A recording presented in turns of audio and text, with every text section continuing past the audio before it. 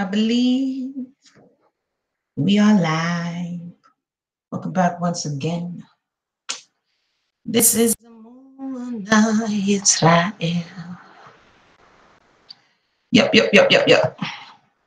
Thank you for joining us. Like I said, I used to do this a while ago, reading, and I think just doing the research for the R. Kelly narrative and just doing the R. Kelly unraveling and having to listen to reading. I remembered, I kind of miss it a little bit. You know what I mean? So I did a little bit of the reading before and a little lighthearted. And I remember why I stopped, because this stuff could be heavy, but we cannot stop now. So we are going to get in chapter 2. This is kind of a long book. We are here because we just started, and it is here. So, and I have a little bit of time this week, so I'm using my time wisely. And I said, hey, why not share with the new subscribers who may not have known about the Left Project? And since it's the Black History Month, let's get a little bit of history, okay? Let's get a little bit of history, but I'm going to break it up because I did remember reading straight will have your voice jacked up. It will have you jacked up.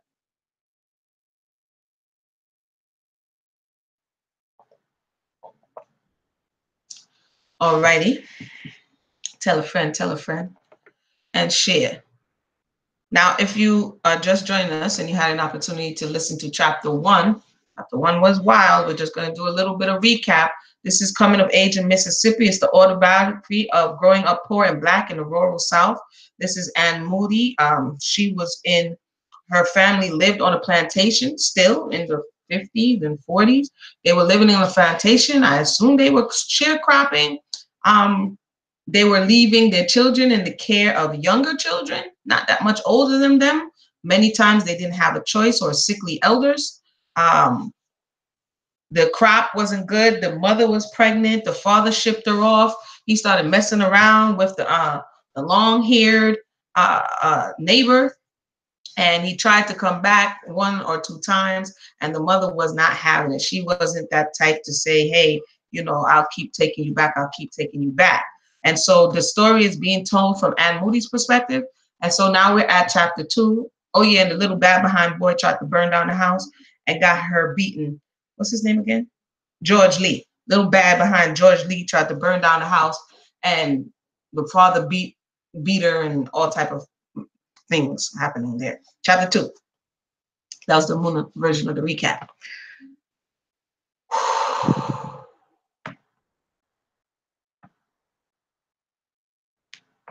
All right. Now that school was out and there was no one for us to stay with, we would sit on the porch and rock in the rocking chair most of the day. We were scared to go out and play because of the snakes. Often as we sat on the porch, we saw them coming up to the hill from the swamp. Sometimes they would just go to the other side of the swamp, but other times they went under the house and we didn't see them come out. When this happened, we wouldn't eat all day because we would be scared to go inside. The snakes often came into the house. Once I was putting wood in the stove for Mama. I almost put my hands on one curled up under the wood.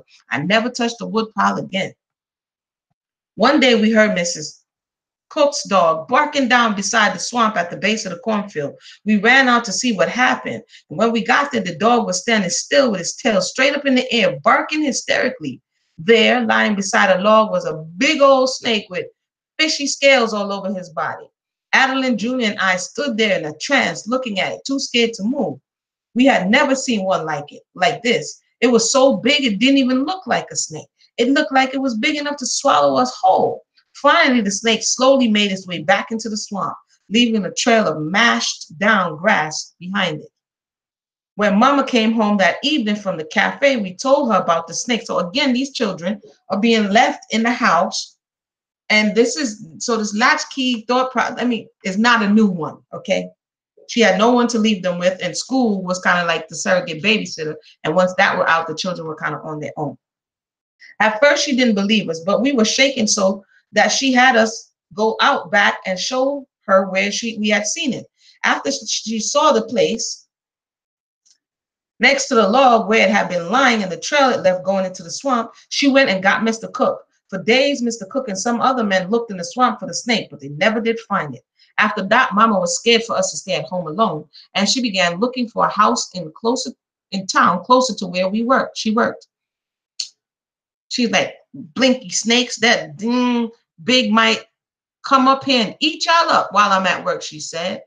In the meantime, she got Uncle Ed, whom we liked so much, to come over and look over after us every day. Sometimes he would take us hunting. Then we wouldn't have to sit on the porch and watch those snakes in the boiling hot summer sun. Ed, Ed made us a nega shooter. Okay, Ed. He made us a ninka each. This was a little slingshot made out of a piece of leather connected to a fork stick by a thin slab of rubber. We would take rocks and shoot them at birds and anything else we saw. Ed was the only one who ever killed anything. He always carried salt and matches in his pocket, and when he'd kill a bird, he'd pick it and roast it right there in the woods. Sometimes Ed took us fishing too. He knew every creek in the whole area, and we'd roam for miles. Whenever he caught a fish, he'd scrape and cook them right on the bank of the creek. On those days, we didn't have to eat that hard, cold pone of bread Mama left for us. Sometimes Ed would keep us in the woods all day, and we wouldn't hunt birds or fish or anything. We just walk, listening to the birds and watching the squirrels leap from tree to tree and the rabbits jumping behind the little stumps. Ed had a way of making you feel so much a part of everything about the woods. He used to point out all the trees to us, telling us what was oak and which was pine and which bore fruit. He'd even give us quizzes to see if we would remember one tree from another. I thought he was the smartest person in the whole world. Sorry, not man. I thought he was the smartest person in the whole world. One day, Ed was late coming, and we had resigned ourselves to spend the whole day on the porch. We rocked for hours in the sun and finally fell asleep. Eventually, Ed came. He locked the house up and immediately rushed us off the porch. He told us he was going to surprise us. I thought we were going to a new creek or something, so I begged him to tell me. He saw that I was upset, so finally he told me he was taking us home with him. As we walked down the rock road, it occurred to me that I'd never been home with Ed, and I was dying to see where he lived. I could only remember seeing Grandma Winnie once, when she came to our house just after Junior was born. Mama never visited Grandma because they didn't get along that well. Grandma had talked Mama into marrying my daddy when Mama went to marry someone else. She wanted to marry someone else. Now that Mama and Daddy had separated, she didn't want anything to do with Grandma, especially when she learned that her old boyfriend was married and living in Chicago. So Mama was in her feelings. Ed told us that he didn't live very far from us, but walked barefoot on the rock road in the boiling hot sun. I began to wonder how far was not very far. Ed had how much more longer we got to go. These rocks is burning my feet, I said.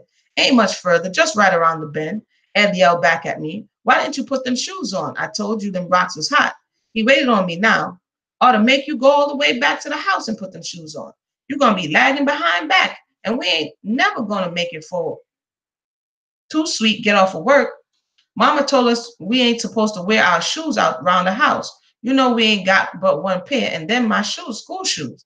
Here it is, right here, Ed said at last. Estimate ran up front and opened the gate. By this time, he was carrying Junior on his back and Adelaide half asleep on his hip. I ran to the gate and opened it and rode on it as it swung open. We entered a green pasture with lots of cows. Is this where you stay? I asked Ed as I pointed to an old wooden house on the side of the hill. Is any more houses down here? Ed said, laughing at me. See the pond over there, Esime? He called as I ran down the hill. I'm going to bring y'all fishing over there one day. Boy, they got some big fishes in there. You should have seen that what salmon Walter caught yesterday. I glanced at the pond, but ran past it. I didn't have my mind fishing at all. I was dying to see Grandma Winnie's house and Sam and Walter, Ed's younger brother, and his sister Alberta, who I had never met.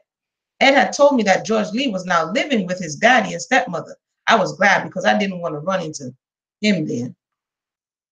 Alberta was standing in the yard at the side of the house, feeding the big fire around the wash pot with kindling.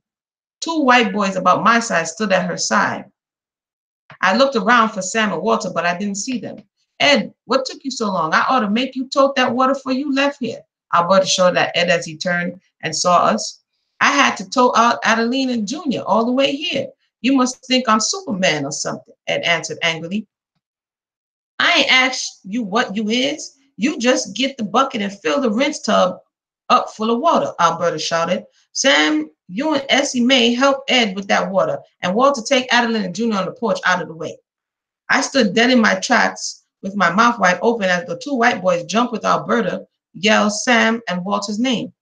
One boy ran to the wash bench against the house and got a bucket, and the other picked up Junior, took Adeline by the hand, and carried them on the porch.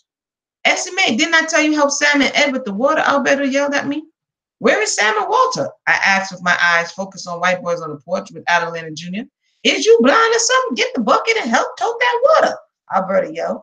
I turned my head to look for Ed. He was headed for the pond in front of the house with a bucket in his hand. Ed? I shouted, still in a state of shock.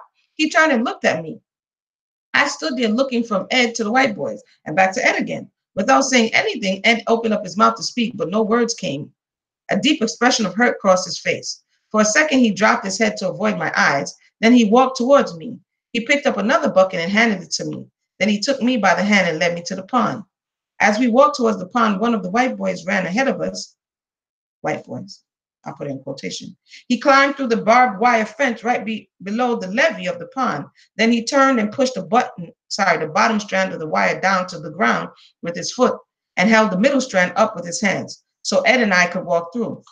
I began to pull back from Ed, but he clutched my hand even harder and led me toward the fence as we ducked under. I brushed against the white boy, jerking back. I caught my hair in the barbed wire overhead. Essie Mae, watch your head before you get cut. Wait, you got your hair cut, the white boy said as he quickly and gently untangled my hair from the wire. Then he picked up the bucket I had dropped and handed it to me. Ed didn't say one word as he stood beside the fence watching us. The white boy caught me by the hand and attempted to pull me up the levee of the pond. I pulled back. Still holding my hand, he stopped and stared at me puzzled. Come on, Essie Mae, yelled Ed, giving me it's okay. Stupid. They just mean. Look as he ran up the levee past us. Then the white boy and I followed Ed up the hill holding hands. As we toted water from the pond, I kept watching the white boys and listening to Alberta and Ed call them Sam and Walter. I noticed that they treated them just like they treated me. And the white boy called Sam was nice to me, just like Ed. He kept telling me about the fish he and Walter had caught, and I should come and fish with them sometimes. After we finished toting the water, we went on the porch where Adeline, Junior, and Walter sat. Adeline had a funny look on her face. I could tell she was thinking about Sam and Walter too. Because remember, they're in the segregated South. It's Mississippi. It got to be probably like the 40s. And they're seeing these Europeans taking command from their melanated family members, right? Before the evening was over, I finally realized that the two boys actually were Ed's brothers. But how Ed got two white brothers worried me. How did Ed get two white brothers? Some so-called. On our way back home, Ed carried us through the woods. As we walked, he talked about the birds, the trees, and everything else he could think of, without letting me say a word. I knew he didn't want to talk about Sam and Walter, so I didn't say anything. I just walked and listened. I thought about Sam and Walter so much that night, it gave me a headache. Then I finally asked Mama, them two boys over at Winnie's. Ed said there's his brother. Is they your brothers? What boys? Mama asked. Over at Winnie's. They got two boys living with her about my size, and they're the same color as Miss Cook. What did y'all do over Winnie's today? Was Winnie home? Mama asked as if she hadn't heard me. No, she was at work. Wasn't nobody there but Alberta and those two boys. What was Alberta doing? Mama asked. She was washing and we toted water from the pond for her. Them boys is some nice, and they say they is kin to us. Ain't they your brothers, Mama? Look, don't you be so stupid. If they's Winnie's children and I'm Winnie's too, don't that make us sisters and brothers? Mama shouted at me. Oh, are you shouting out the 5-year-old or the 6-year-old about how stupid she is? But how come they look like Miss Cook and Winnie? Ain't that color in Alberta? Ain't that color in you? Oh, but how come they look like Mrs. Cook and Winnie ain't that color and Alberta ain't that color and you? Cause us daddy ain't that color. Now you shut up. Oh gosh, why you gotta know so much all the time? I told Ed not to take y'all to Winnie, she shouted. Mama was so mad that I was scared if I asked her anything else, she might hit me, so I shut up. But she hadn't nearly satisfied my curiosity at all. While Mama was working at the cafe in town, she began to get fat. She often told us how much she could eat while she was working. So I didn't think anything of her slowly growing little pot. But one day after taking a good look, I noticed it wasn't a little pot anymore, and I knew she was going to have a baby. She cried just about every night. Then she would get up sick every morning. She didn't stop working until a week before the baby was born, and she was out of work only 3 weeks. She went right back to the cafe. Who is looking after all of these children? Question. For those who just joined us, we are reading from Coming of Age in Mississippi, a book by Anne Moody, the classic autobiography of growing up poor and Black in the rural South. So Mama is lumped up again. And Mama got a bad attitude.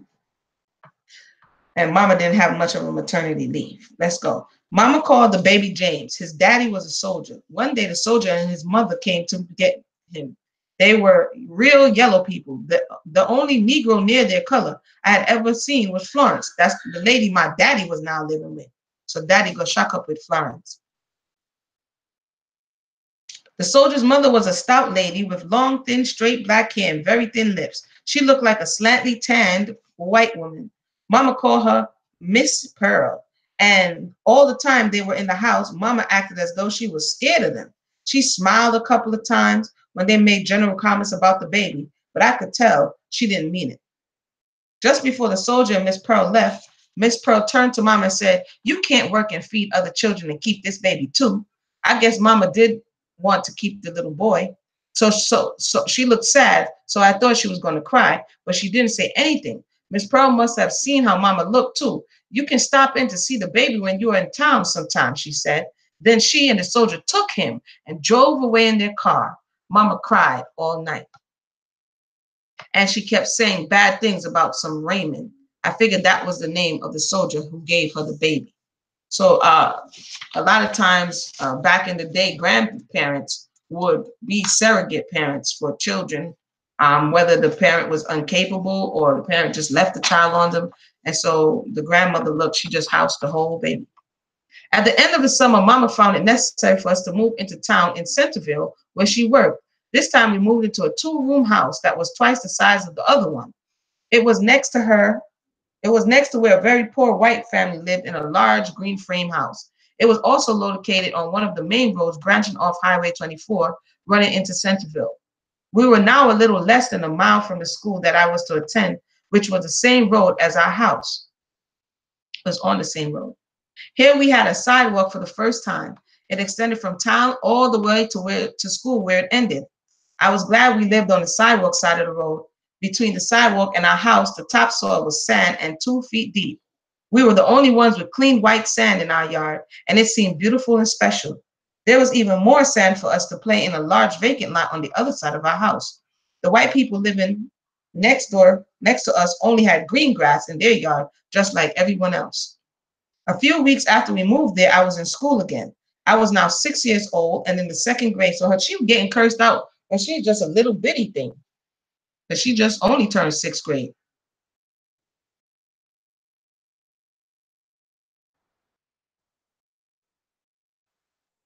I was now 6 years old and in the second grade. At first, it was like being in heaven to have less than a mile to walk to school, and having a sidewalk from our house all the way there made things even better.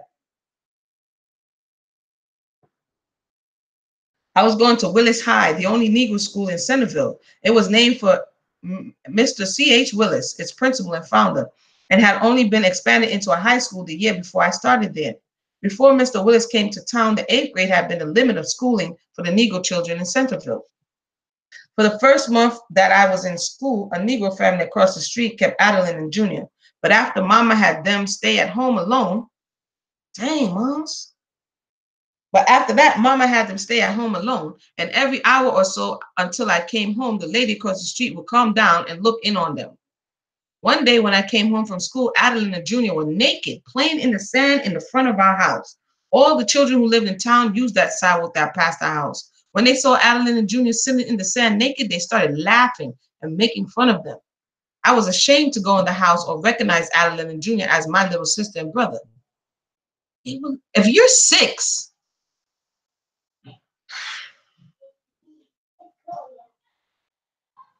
I had never felt that way before. I got mad at Mama because she had to work and couldn't take care of Adeline and Junior herself. Every day after that, I hated the sand in front of the house. Before school was out, we moved again, and I was glad. It seems as though we were always moving. Every time it was to a house on some white man's place, and every time it was a room and a kitchen. The new place was much smaller than the last one. Sorry. But it was nicer. Here we had a large pasture to play in that was dry, flat, and always closely cropped because of the cattle. Mama still worked at the cafe, but now she had someone to keep Adeline and Junior until I came home from school. One day, shortly after Christmas, Junior set the house on fire. Father help me. What kind of house? Listen, this a family. He was playing in the front yard. He had a small round tin heater in there, and Junior raked red hot coals out of it onto the floor and pushed them against the wall. I was washing dishes in the kitchen when I looked up and saw flames leaping towards the ceiling. I ran to get Junior. The house had loose newspaper tacked to the walls and was built out of old dried lumber. It was burning fast. After I had carried Junior outside, I took them and Adeline up on a hill a little distance away. This is like the second time, dude. She's only 6. The whole house was blazing now. I stood there with Junior on my hip and holding Adeline by the hand, and suddenly I thought about the new clothes Mama had bought us for Christmas. These were the first she had ever bought us. All the other clothes had been given to us. I had to get them. I left Adeline and Junior on the hill and ran back to the house. I opened the kitchen door and was about to crawl in to the flames and the smoke when a neighbor grabbed me and jerked me out. Just as she pulled me away, the roof fell in. I stood there beside her with tears running down my face and watched the house burn to the ground. All our new Christmas clothes were gone, burnt to ashes. We had only lived there for a few months, and now we moved again to another 2-room house off a long rock road. This time, Mama quit the job at the cafe to do domestic work for a white family. We lived in their maid's quarters since Mama made only $5 a week. The white woman she worked for let us live in the house free. Mama's job was now close to home and she could watch Adeline and Junior herself. Sometimes Mama would bring us the white family's leftovers. It was the best food I had ever eaten. That was when I discovered that white folks ate different from us. They had all kinds of different foods with meat and all. We always had just beans and bread. One Saturday, the white lady let Mama bring us to her house. We sat on the back porch until the white family finished eating. Then Mama brought us in the house and sat us at the table, and we finished up the food. It was the first time I had seen the inside of a white family's kitchen. The kitchen was pretty, all white and shiny. Mama had cooked that meal we were eating too. If Mama only had a kitchen like this of her own, I thought she would cook better food for us. Mama was still seeing Raymond, the soldier she had the baby for. Now we were living right up the road about a mile from Miss Pearl. Raymond started coming to our house every weekend. Often he would bring us candy or something to eat when he came. Some Sundays, Mama would take us out to his house to see the baby James, who was now 2 years old and looked a lot like his daddy. Mama seemed to like the baby very much, but she was always so uncomfortable around Miss Pearl and the rest of Raymond's people. They didn't like Mama at all. Sometimes when Mama was there, she looked as if she would cry any minute. After we had come home from their places, she would cry and fuss all evening. She would say things like, "They can't keep me from seeing my baby. They must be crazy. If I can't go see him there, I'll bring him home."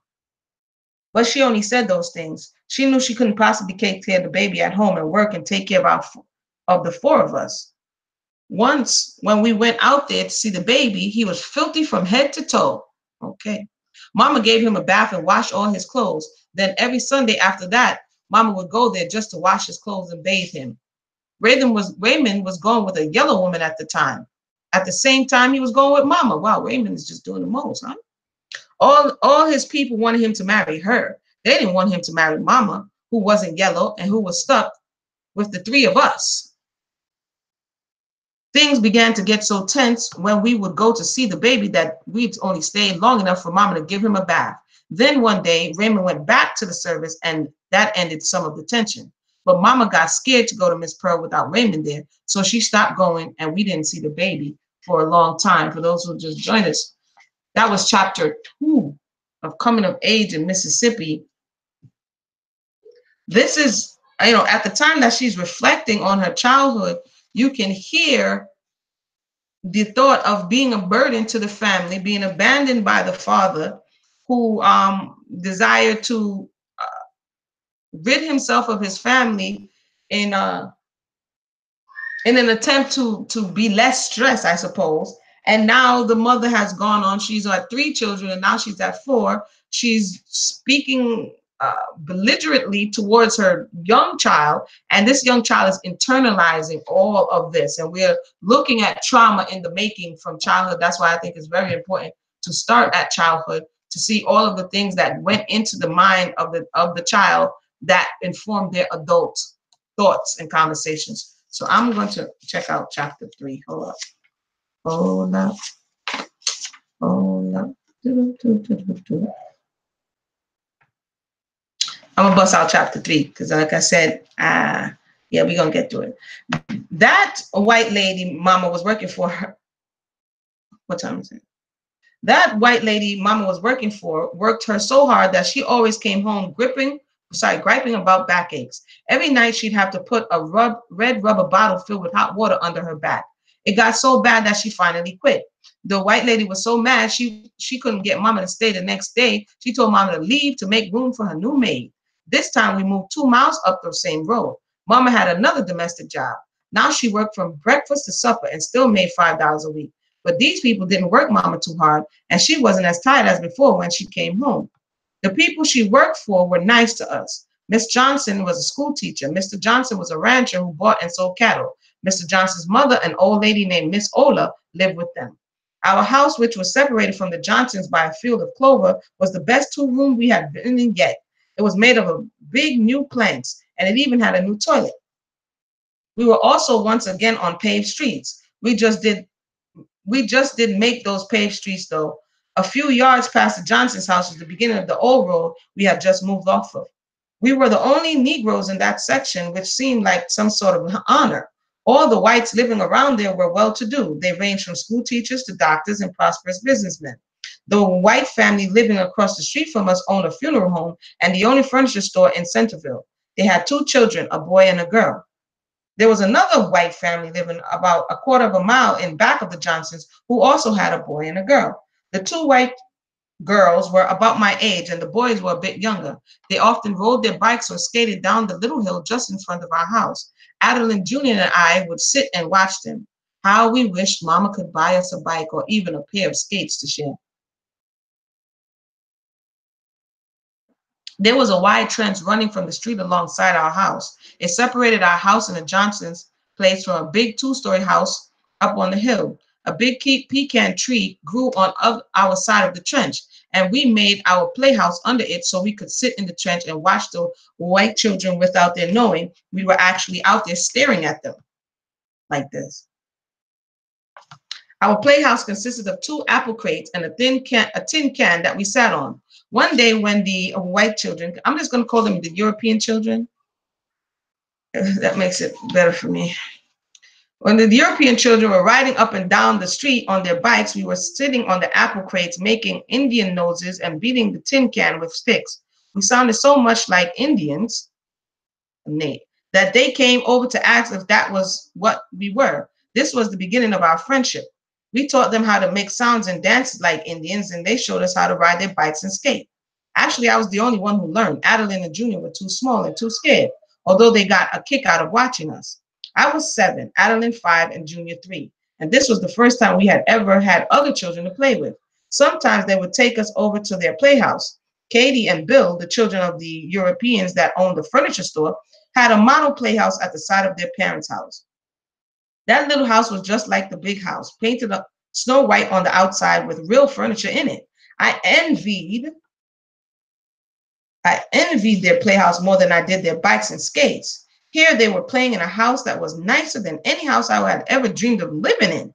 They had all this to offer me, and I had nothing to offer them but the field of clover in summer and the apple crates under the pecan tree. The Christmas after we moved there, I thought sure Mama would get us some skates, but she didn't. We didn't get anything but a couple of apples and oranges. I cried a week for those skates, I remember. Every Saturday evening, Mama would take us to the movies. The Negroes sat upstairs in the balcony, and the Europeans sat downstairs. One Saturday, we arrived at the movies at the same time as the European children. When we saw each other, we ran and met. Katie walked straight into the downstairs lobby, and Adeline Jr. and I followed. Mama was talking to one of the European women and didn't notice that we had walked into the European lobby. I think she thought we were at the side entrance we had always used, which led to the balcony. We were standing in the European lobby with our friends when Mama came in and saw us. Come on, she yelled, pushing Adeline's face on into the door. Essie Mae, I'm going to try my best to. Yo, Mom's was mad violent. So she threatened the girl to kill her when she got home. I told you about running up in these stores and things like you own them, she shouted, dragging me through the door. When we got outside, we stood there crying, and we could hear the European children crying inside the European lobby or the white lobby. After that, Mama didn't even let us stay at the movie. She carried us right home.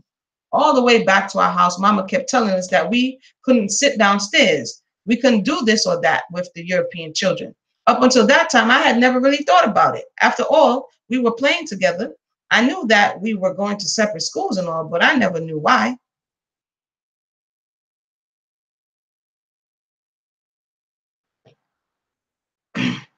After the movie incident, the European children stopped playing in front of our house. For about 2 weeks, we didn't see them at all. Then one day they were there again, and we started playing, but things were not the same. I had never really thought of them as white before.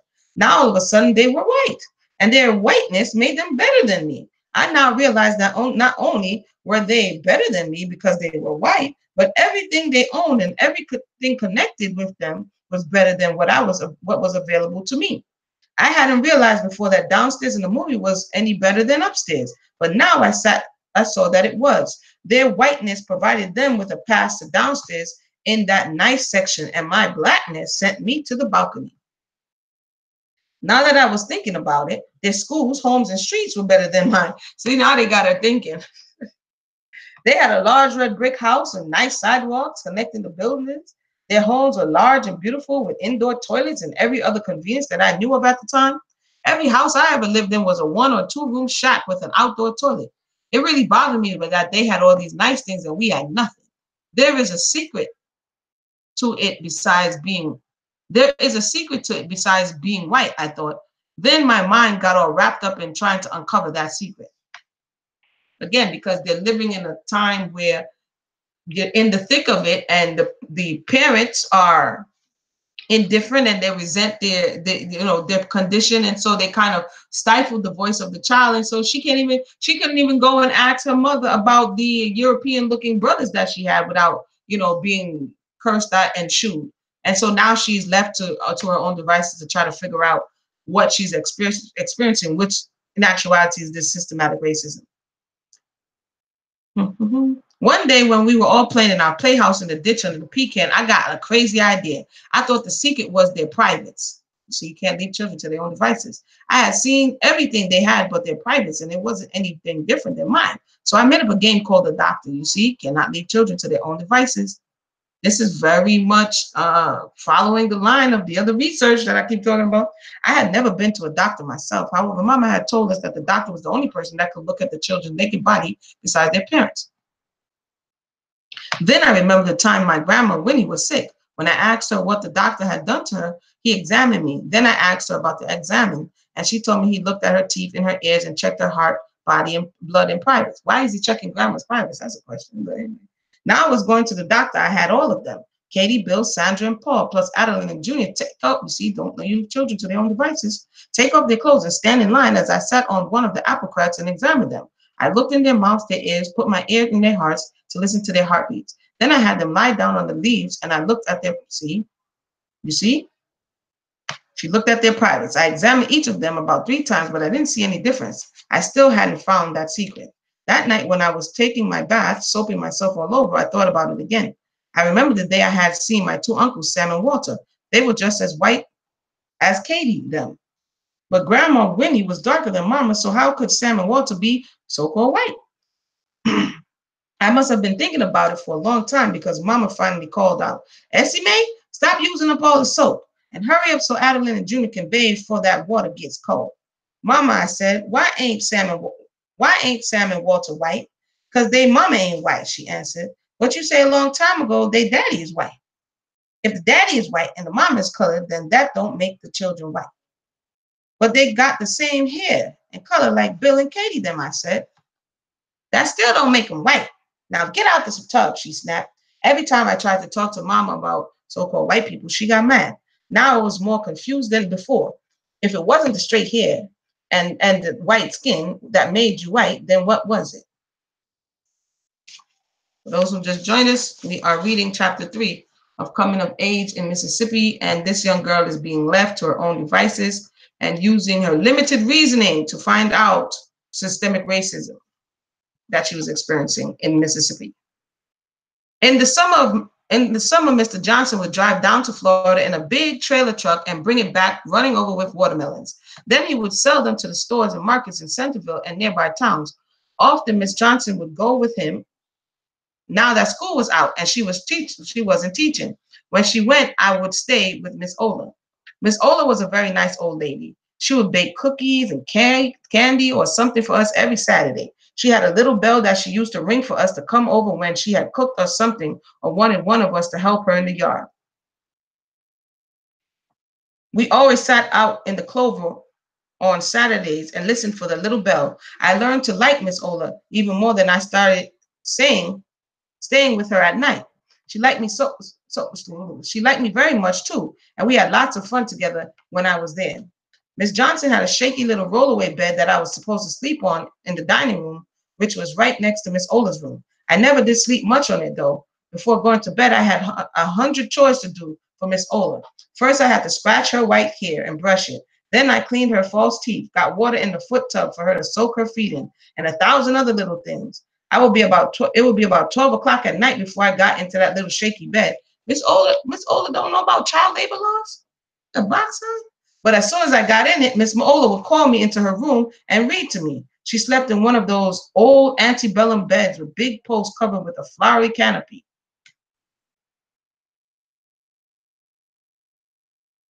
It was high with big soft feather mattress. I had to use a stool to get up in it. Most of the time, as soon as Miss Ola started reading, I was so tired that I fell asleep. I would just look up at the flowered canopy, close my eyes, and I was out cold, sleeping down. I guess I never heard a single story she read to me. During those nights with Miss Ola, I had to access to the first bathroom I had ever used. Wow. I had never had such a privilege before. I used to go in the bathroom and sit on the stool, even if I didn't have to use it. I would just sit there and look at that big, beautiful white tub, the pink curtains that hung over it, the pink washing powder in the big, beautiful glass container, the sink with pink soap in the tray. It all looked so good to me. There was a small, round, pink rug in front of the stool. I would take my shoes off as I sat on the stool and just run my feet all over that soft rug. Sometimes I was staying there so long, Miss Ola would come in to see what I was doing. After taking my first bath in that beautiful white tub, I hated our round tin tub every time I bathed in it. Y'all see me trying to holding back the tears. I liked everything about the Johnson's house. There was always soft music playing on the radio as I did my little chores. The house was large and spacious with beautiful furniture all the way through it. It was everything ours wasn't. I kept trying to learn that the white folks' secret from Miss Ola. When I asked her questions about it, she didn't get mad like Mama, but she didn't tell it to me. But she didn't tell it to me. However, there was one secret I learned. That was why all white women had colored women working for them, because they were lazy. Mama would clean that house up for those white folks every single day. She would make the beds, dust the furniture, run the vacuum, clean the bath. Then she would cook 3 meals a day too. After eating the food Miss Ola made, I could see Mama had to do the cooking because white women didn't know how. Dang, and going in. Miss Ola had a cold one night when I was staying with her, and I saw her make some soup. So if you staying with Miss Ola, and where the other siblings? She was coughing and mucus was running out her nose and dripping into the pot. That's nastiness, dang, Miss Ola.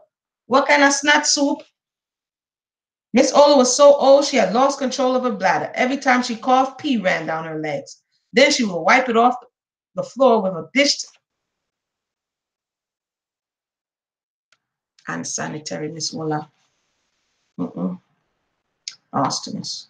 Every time she peed, she coughed, pee ran down her legs. Then she would wipe it off the floor with the dish towel. When she set some of the snotty pea soup in front of me, my stomach turned inside out. She called it the snotty pea soup, yo. Bless up, Greg. Welcome to the conversation. We are reading Coming of Age in Mississippi. It is so-called Black History Month, quotations. And so in Triple to the Left Project, and I haven't read a book in a minute. I have not forgotten about you, Left Project. We're going to read this little narrative here.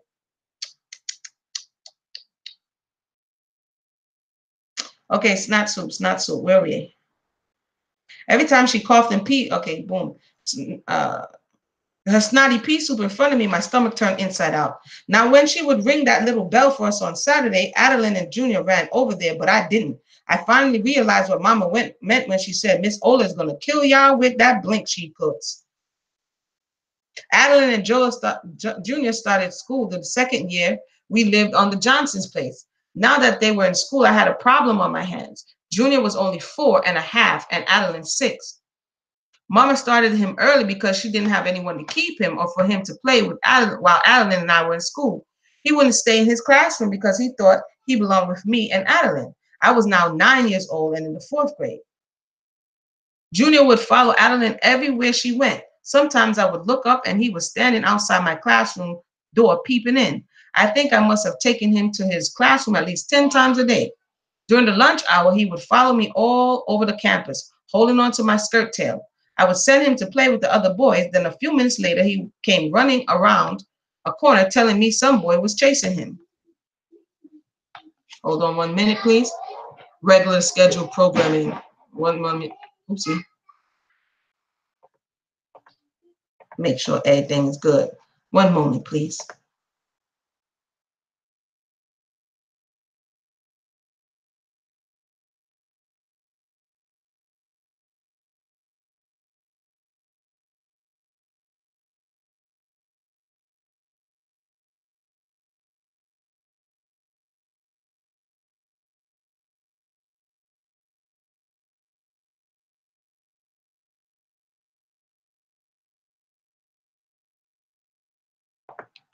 We're back. I have to check on the little ones. Sorry. So, oh boy, Junior didn't want to stay in class. Mama was seeing, Mama was seeing the soldier again. So how she seeing the soldier? The soldier was giving her bun. And when the husband was giving her bun, she didn't want to go back. But the soldier giving her bun and she going back. I'm confused, Mama. Mama was seeing the soldier again. He was out of the army now and he didn't wear his uniform anymore. So now we called him Raymond instead of the soldier. He was coming to the house every other night now. When he was there, he would help us with our lessons. Mama never did help us. She said she only finished 6th grade and she could barely read my 4th grade reader. But Raymond had almost finished high school. He could read and work arithmetic better than my teacher. I didn't need much help from Raymond because Miss Ola helped me a lot when I stayed with her. She had taught me lots of words and showed me how to spell and write them too. Because of Miss Ola's help, I made all A's in reading and spelling. In arithmetic, with a little help from Raymond, I made B's. And in no time at all, I was doing my homework without any help from anyone. Adeline and Junior were the big problems. Raymond had to work so hard with them. He would take Junior over his lesson 8 or 9 times, but Junior wouldn't remember a single word afterwards. He was I don't even like just repeating this stuff. She called the little boy dumb. How did you know Junior did not? Anyway, Adeline was dumb as Junior. Well, she must have learned it from her mama because, now she calling the 2 younger siblings dumb. But she didn't do much better. She thought it was funny to learn words. She would laugh the whole time Raymond was helping her. They never did learn their 1, 2, 3s. When I was the only one going to school, Mama would buy 1 loaf of bread a week and a jar of peanut butter and jelly for lunch. I had a peanut butter jelly sandwich every day. Now that all 3 of us were in school, she couldn't afford the loaf of bread. So she bought 10 pounds of flour instead of the 5 she had always bought. Each night she would make biscuits and fix 2 biscuits with peanut butter for each of us. I kept the lunch bag and Adeline and Junior would come to me for their lunch at 12. I remember that once I was eating with some of my classmates. I pulled my peanut butter biscuit out of the lunch bag and they laughed at me all day. Why are they laughing? I mean, after that embarrassment, I never took those biscuits to school again. We ate our lunch on our way to school every morning. And so what? See you too. Anyway, sorry. All day long I was hungry, but it was better than being laughed at by my classmates. So what? I'm sorry. Sometimes eat your food, man. Now you eat. Now you're gonna be hungry by the time. Anyway, sometimes better during the lunch hour, Adeline and Juna would tell me that they were hungry. Of course they're hungry. You already ate the food from morning, and I would send them to the water fountain to fill up on water. Now they're gonna piss themselves. Times really got hard at home. Mama was trying to buy clothes for the three of us, feed us, and keep us in school. She just couldn't do it on $5 a week. Food began to get even scarcer. Mama discovered that the old white lady living in the big white house. Oh, this is real white, the white lady. And I've said why before.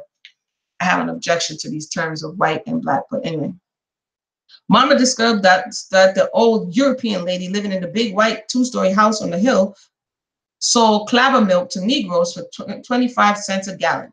Mama started buying 2 or 3 gallons a week from her.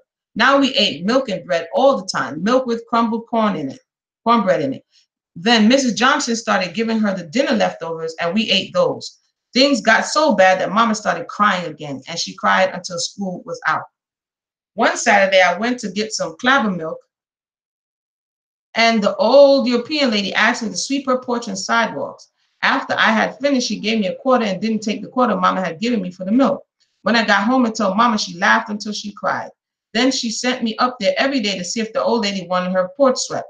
I was 9 years old and I had my first job. I earned 75 cents and 2 gallons of milk a week. So they sent the little baby to go work. Soon after I started working for that old lady, I stopped drinking her milk.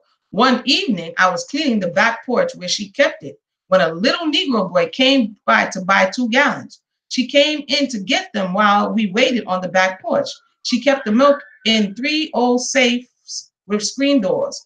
I saw her open one of them and pour some milk out of a big dishpan. Then she went out to the yard, leaving the safe door open. Now, this old lady had 8 cats that also lived in the back porch. About 5 of them scrambled into the open safe and began lapping up the milk in the dishpan. She was fussy about her cats, so I didn't even yell at them or shoo them away. I just let them eat. She'll run them out and pour the milk out when she come back in, I thought. But when she came back, she just let those cats help themselves. And when they had enough, she pushed them away from the milk and closed the safe door. Nastiness. First snot pea soup, no licky cat milk. I stood there looking at all this, and I thought of how many times I had drunk that milk.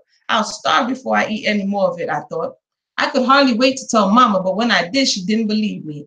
She probably gonna give the rest of that milk to them cats too. I don't think that woman would sell us milk she let them cats eat out of, Mama said. I didn't argue with her. I will still bring the milk home, I thought. Y'all can eat it, but not me. I didn't keep that job long. The big old white house had the biggest porches I had ever seen. It had a porch on the bottom and top floor circling the entire house, which gave the house a rounded look. Pretty soon, the old lady even had me sweeping the inside of the house, downstairs where she lived, and dusting the furniture. She started where she lived.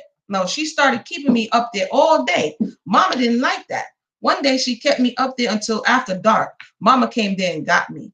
What she got you doing? She have you up here all day? Mama asked me when we got home. I sweep the porch, dust the furniture, sweep the bottom of the house. I was washing out some stockings for her today, I told her. You go up there tomorrow and you tell her you ain't gonna come back no more. You hear? She been trying to kill you for 75 cents and that little, not a mother cursing the milk. The doodle milk she gives you. Tell her you're going to stay at home with Adeline and Junior. The next morning, I went and swept the porches and cleaned the house and stayed up there all day. When I had finished, I told her that Mama told me to tell her I didn't really want to quit working for her. I got a good feeling out of earning 3/4 and 2 gallons of milk a week. It made me feel good to be able to give Adeline and Junior each a quarter, and they have one for myself. Then have one for myself. When school started again, things were still pretty rough. So Miss Johnson got one of her friends, Miss Claiborne, to give me a job. Miss Claiborne taught home economics at the European school. I worked for her every evening after school and all day Saturdays. I really liked this job because I made almost as much as Mama at 9. I'm sorry, I said at 9. Miss Claiborne paid me $3 a week, and the work was easy compared to what I was doing for 75 cents. Now I could pay our way to the movies every Saturday and then give Mama $2 to buy bread and peanut butter for our lunch. Look at what the 9-year-old has on her mind. Okay. For those who missed the beginning of the story, when we're done, you're going to have to go back to see all that's happening up until this point. Besides that, I was learning a lot from Miss Claiborne. She taught me what a balanced meal was and how to set a table and how to cook foods we never ate at home. I never known anything about having meat, vegetables, and a salad. I enjoyed learning these things, not that they were helpful at our house. For instance, we never set a table because we never had but one fork or spoon each. We didn't have knives and didn't need them because we never had meat. Miss Claiborne was in charge of selling candy, peanuts, and hot dogs during the Friday night football and basketball games at her school. On Saturdays, when I went to work, she would give me the leftover wieners and some of the peanuts and candy. Now, when I got off of work on Saturday, I would run all the way home with what she had given me. Adeline and Junior would be sitting at the street waiting on me. I'd give them some of the peanuts and candy and take the wieners to Mama. On Sunday, she'd make them for us. The wieners and $3 a week that I earned kept us from being hungry at school and at home. Miss Claiborne's house, imagine $3 a week, dude. People drop $3 on a coffee. Mrs. Claiborne's husband was a businessman. The only thing I knew about business men at the time was that they were carried briefcases, smoked cigars, and wore suits every day. Miss Claiborne was nice. Mr. Claiborne was nice, so I thought all businessmen were nice. One Saturday, I was setting the table for them, and he asked me to set up a place for myself. I sat down with them, the first European people I had ever eaten at the same table with. I was so nervous, we sat in silence eating. Dessert was served, and they started talking to me. Essie, how you doing? No. Essie, how do you like school? Miss Claiborne asked. Oh, it's all right, I answered. What kind of grade you make? He asked. Oh, it's Mr. I'm sorry, it's Mr. Claiborne, my bad. Essie, how do you like school? Mr. Claiborne asked. Oh, it's all right, I answered. What kind of grade you make? He asked. I make A's in everything but arithmetic, and I make B's in that, I said. See, I told you she's smart, Mrs. Claiborne said. What would you like to do after you finish school, Essie? He asked. I don't know. Mama said I could be a teacher like Miss Claiborne and Mrs. Johnson, I said. Mr. Claiborne just nodded his head.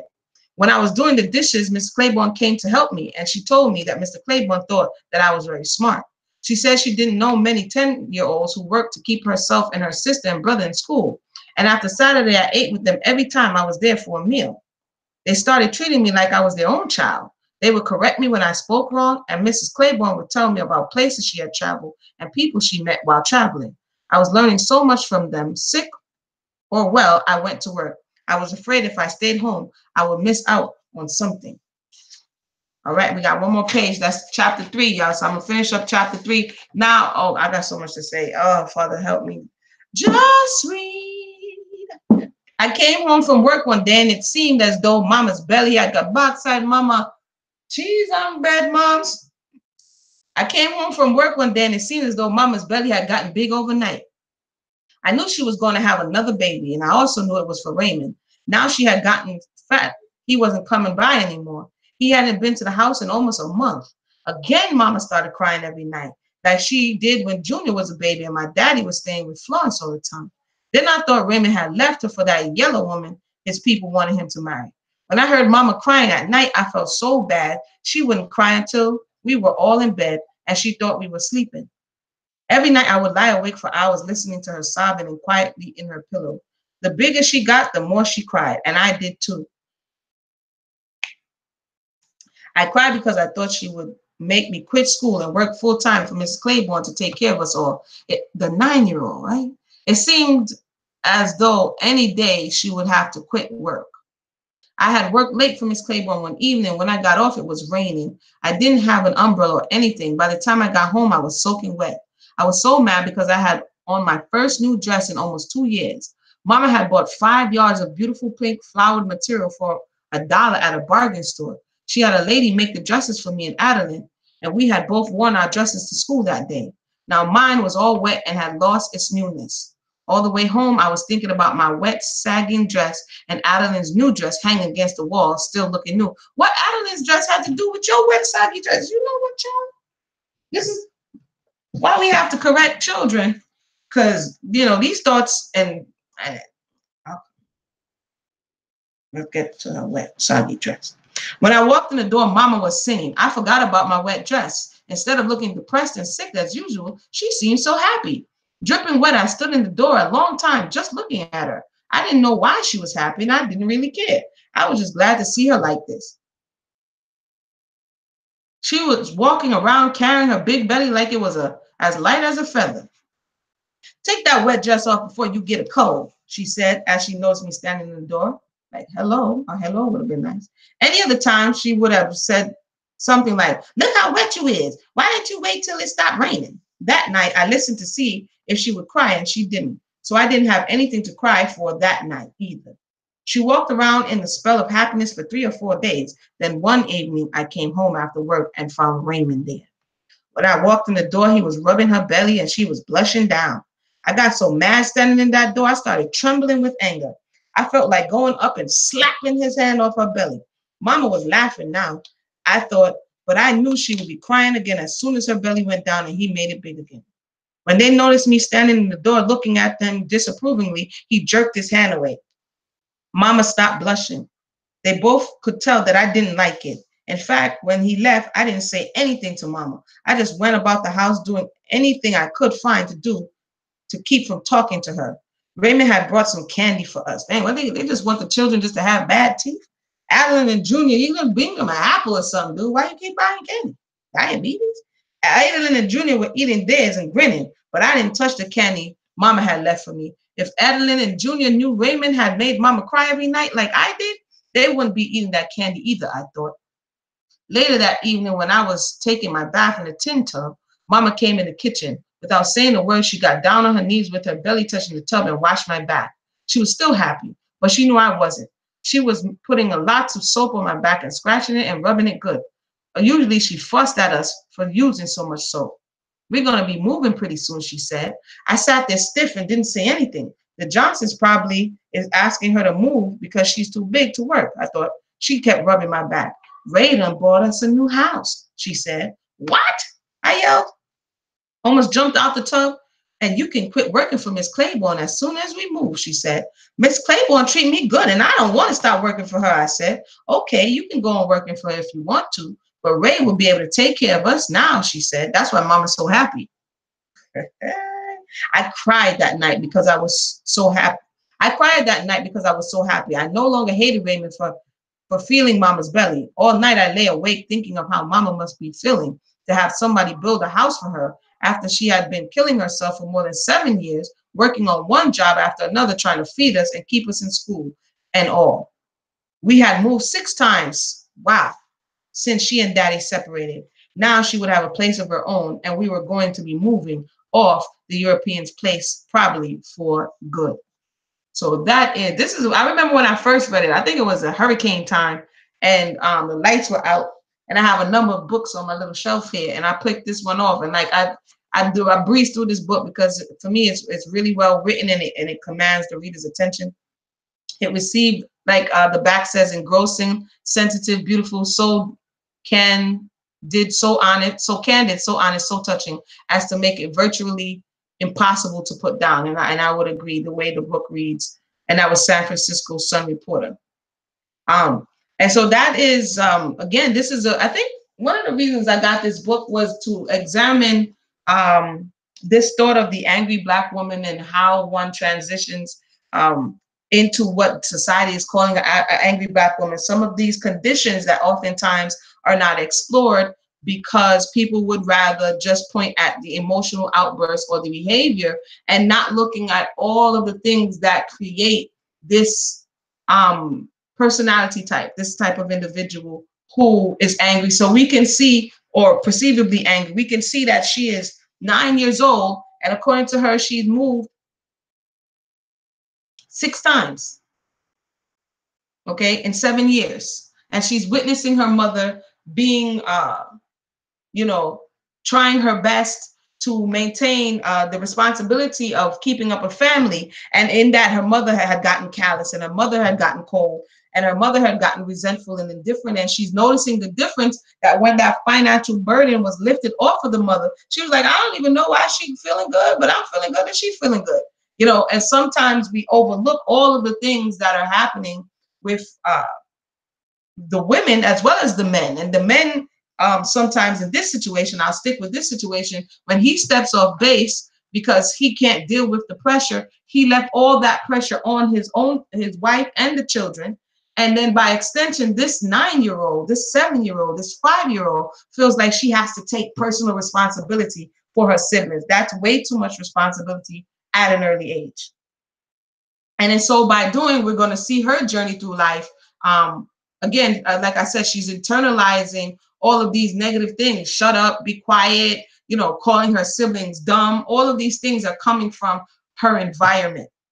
And this is about a generation, 2 generations out of slavery. So a lot of these unhealed trauma. Again, the father was upset because he's in a sharecropping situation where he knows that all of his work is going to be for naught. So this is economic. We can't leave out economics when we're talking about the condition of the people, and even up until this day. So we're going to continue at chapter 4, I believe tomorrow. I may start earlier and then come back and read another, so we can move through the book expeditiously.